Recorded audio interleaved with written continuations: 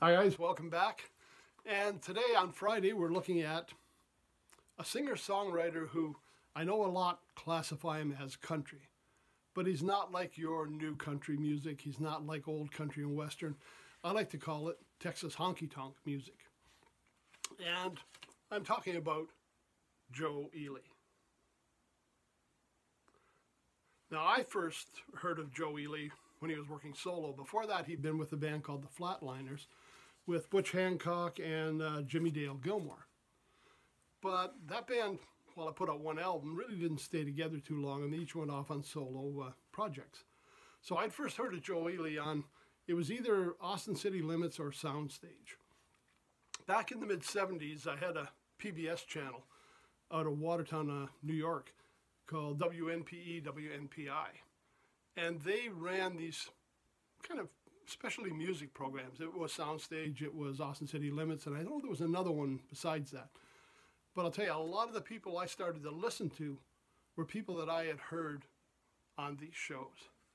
And I really have to give a big shout out to public television for providing exposure for these people that we weren't getting anywhere else. Broadcast TV was not doing it.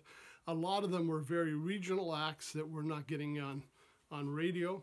So public TV was a real bonus in exposing these people to the public. And Joe Ely was one of the bands I enjoyed. I mean, I also had David Bromberg, was one of my favorites. John Prine, Tom Waits, Mary Chapin Carpenter.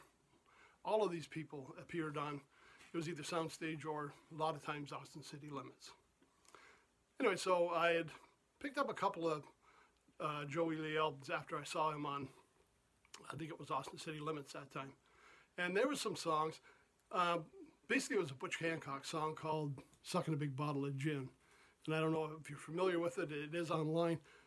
I found that was hilarious. I went out and looked up some other stuff by Joe Ely, and my first album was one called Musta Nada Gotta Lotta.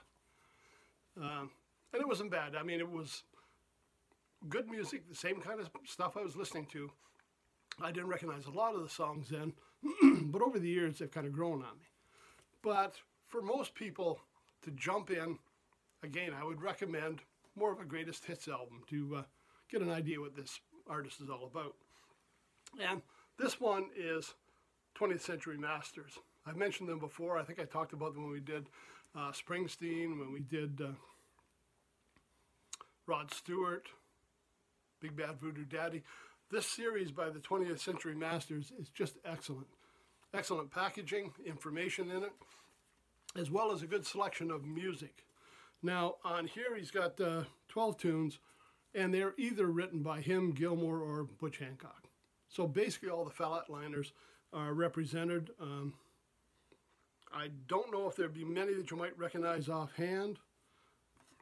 We've got She Never Spoke Spanish to Me, The Sucking Big Bottle of Gin, Road Goes On Forever, Me and Billy the Kid was a big hit for Joe. Musta Nada Gotta Lotta, which actually was Musta Nada Got a Lot of Sleep Last Night, was the song that was written by Joe Ely. But a whole different style of music. Now, I find I don't listen to country music a lot, but when I do, I listen to these more obscure styles, or more regional styles. And this one, with the Texas honky-tonk style, I find really appealing. It's really fun to crank this out once in a while. Excuse me. So if you get a chance, check it out. He's online. He's on YouTube. You can find him on the streaming networks. Hard copies are out there as well. It's Joe Ely, and enjoy some honky-tonk for the weekend. Okay, everybody have a great weekend. Take care. We'll see you on Monday.